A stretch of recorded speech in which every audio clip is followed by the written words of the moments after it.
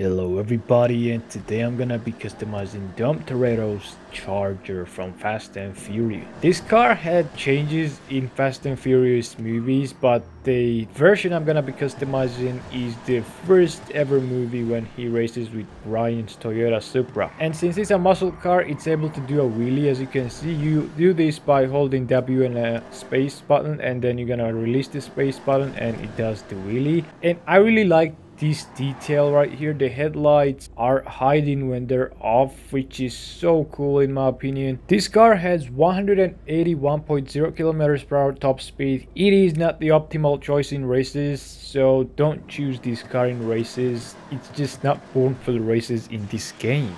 But it looks really nice. If you're a fan of this type of old school cars, it will be a good addition to your car collection because it's cheap. So it's available from the Southern San Andreas Super Autos. I'm not sure why it was for free with me, but even if it's not for free, it's only $62,000 and it's not overpriced at all. And it is highly recommended to customize this car in LS Car Meet because more money and more time you spend there, more car meet reputation you'll be earning, and that requires the membership in LS Car Meet. So armor upgrades are done, brakes are upgraded. Front bumper is stock and rear bumper is also stock. Engine is upgraded. Exhaust is optional. I have this one right here. You can leave it stock or get these. Doesn't matter. Just don't get the side exhaust. Hood is triple intake butt catcher. Horn is optional. Lights, I left them stock because I wanted to have the classic look and no neons of course. License plate is optional. In respray, primary color is classic black. And secondary color is chrome.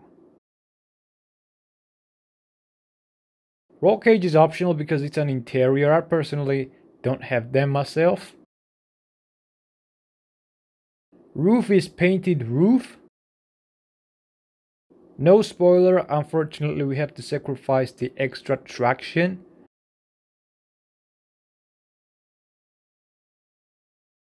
Suspension is optional. As you guys can see, it doesn't really matter which one you get. It's not gonna change too much visually, so I have it fully upgraded.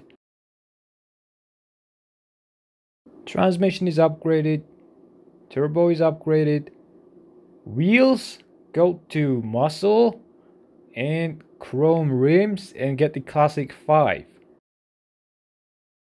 No wheel color of course on chrome. No tire design.